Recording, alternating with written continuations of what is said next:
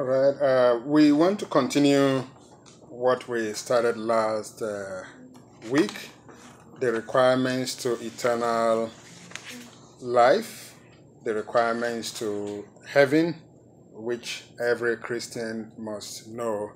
Um, you know, it's been said that people have said basic instructions before leaving Earth is what we need, but we also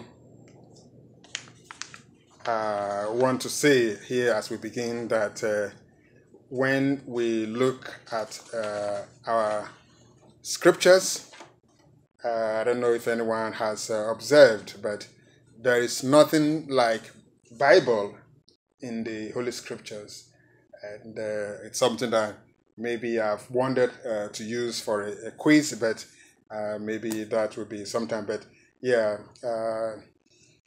the Holy Bible, as we know it, we need to actually say Holy Scripture, but there is nothing like Bible in the world, even though people have used the acronym basic instruction before leaving Earth as the original word, which is still the same, is scriptures. So it's not Bible, but it's scriptures, and um, we can search and find and see if we can find anything like that. But anyway, as we said last time, we had some list of basic instructions that is required, which is well, in this case, we would say that they are very necessary. They are required. So it is something that we need to really take seriously and not to just consider that, oh, you just need to be a Christian and that's enough. But God says we need to really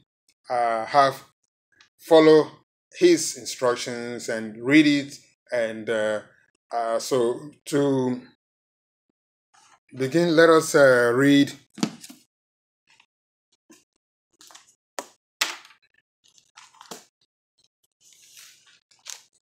All right, let's please read the book of Joshua, chapter 1, and we'll get the instructions of what God gave in order to reach.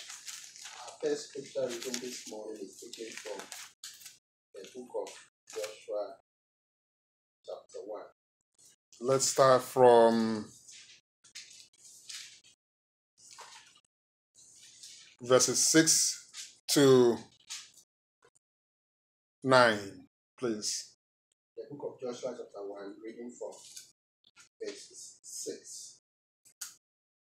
Be strong and of good courage, for to these people you shall divide as an inheritance the land which I swore to their fathers to give them. Verse 7. Only be strong and very courageous, that you may observe to do according to all the law which Moses my servant commanded you. Do not turn from it to the right hand or to the left, that you may prosper whatsoever you do. Verse 8. This book of the law shall not depart from your mouth, but you shall meditate in it day and night, that you may observe to do according to all that is written in it. For then you will make your way prosperous, and then you will have good success. The last verse, which is verse 9. Have I not commanded you? Be strong and of good courage. Do not be afraid, nor be dismayed, for the Lord your God is with you wherever you go. Amen. Amen. All right. So as we continue with requirements to eternal life also, which is heaven, and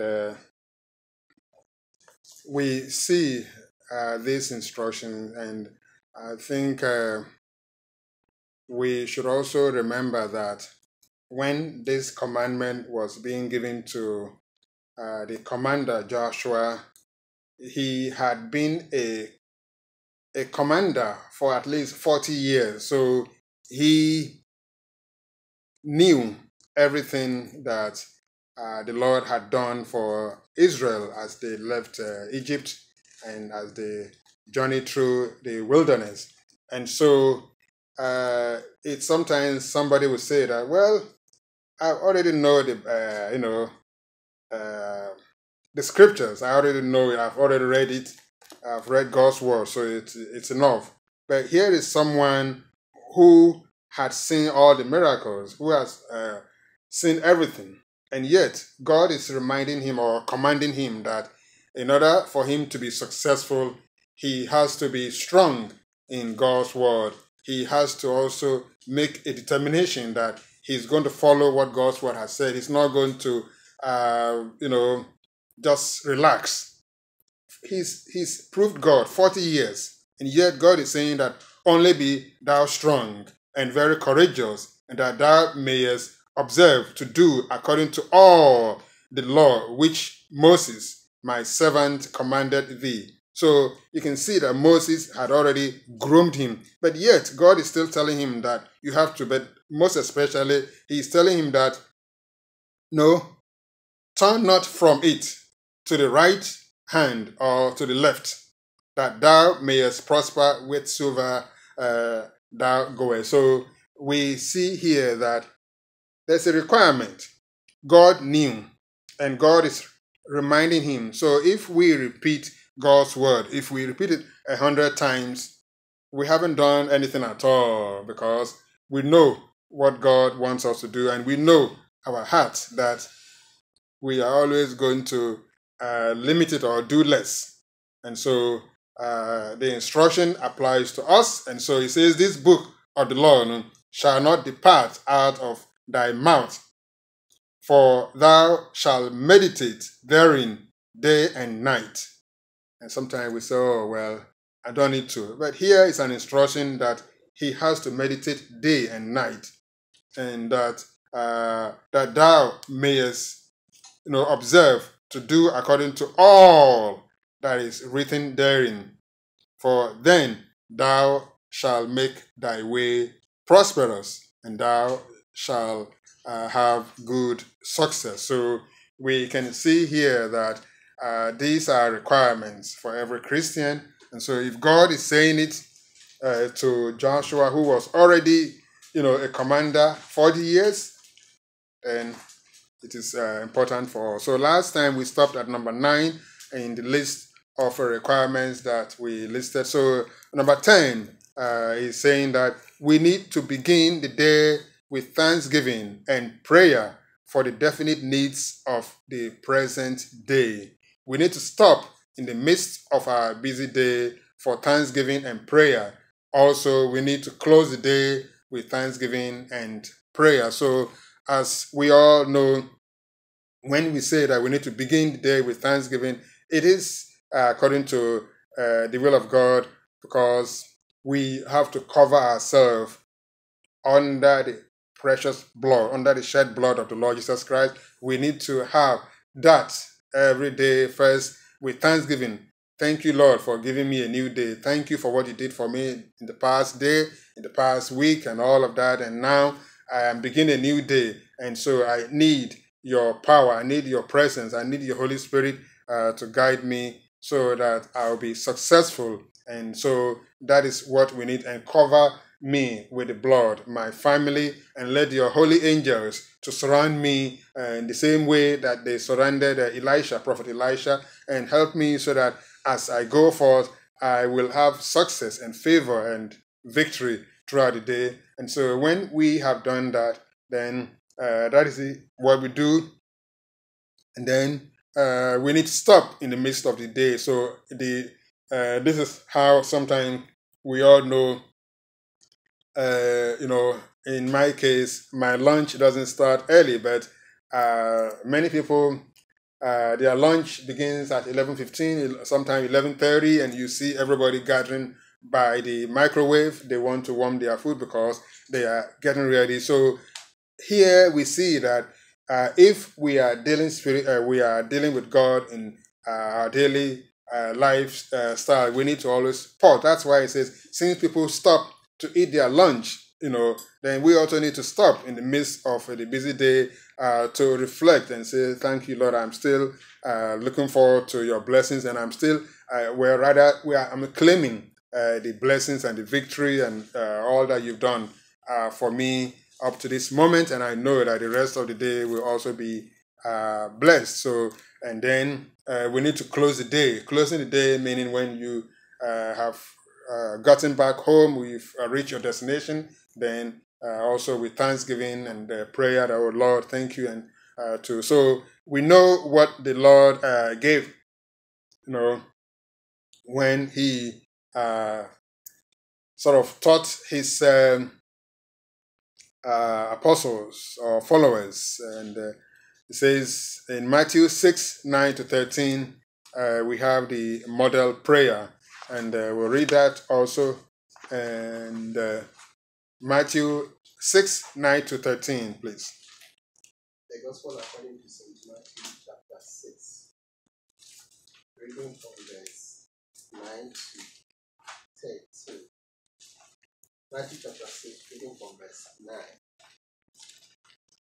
In this manner, therefore, pray, our Father in heaven, hallowed be your name, your kingdom come, your will be done, on earth as it is in heaven.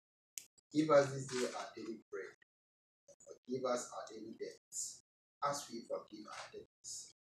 And do not lead us into temptation, but deliver us from the evil one.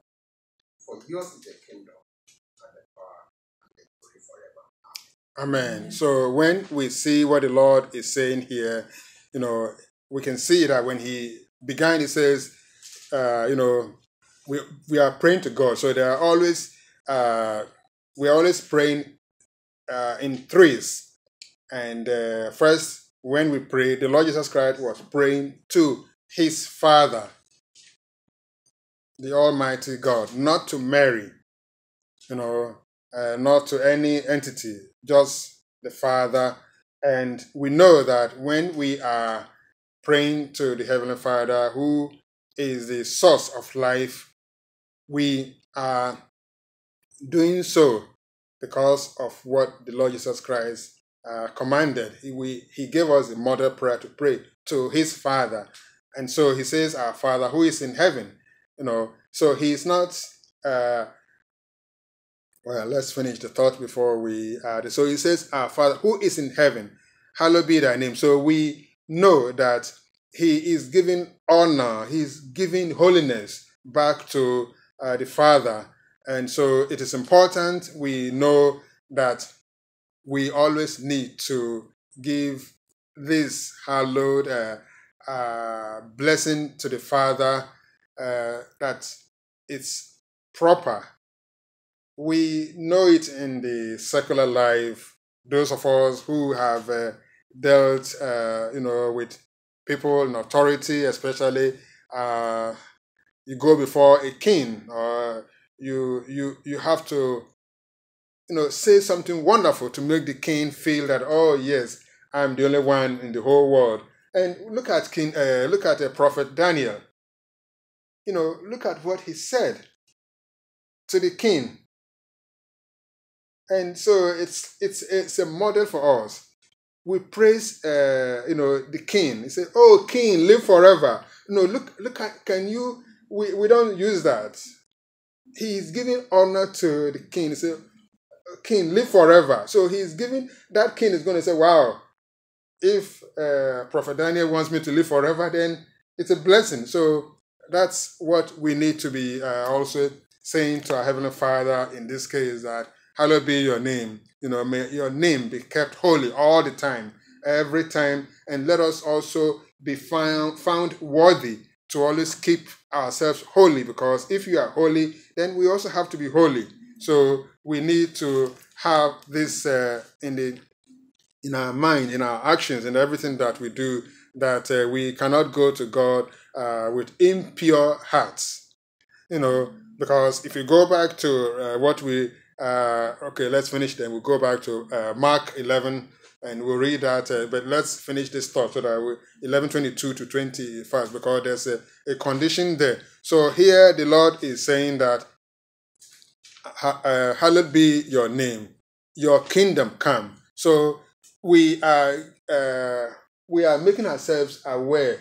We are reminding ourselves that, oh Lord, let your kingdom come, let your rule, let your glory, everything about you, let it continue to be evident. Let it show, let it come. That's why we sing, we pray for the Holy Spirit. And so when we are praying, we always pray to the Heavenly Father in the power of God's Holy Spirit, in the name of the Lord Jesus Christ, or in because of the Lord Jesus Christ. That's why we pray. He has given us the model, and he says we should pray in his name. So if we are praying in his name, then he said the Father will answer you, will respond to you, because you are praying, you are using my name. So in the case of us, when we also have, should I say, something that we need to do, and somebody say, oh, go tell them that I said, once you give that person's name, it is agreed, it is already done for you. You don't need to worry. Just like also in some places they say, oh, just go and tell the person that I said my name, and my name, so there's something in the name we all know. So God is telling us something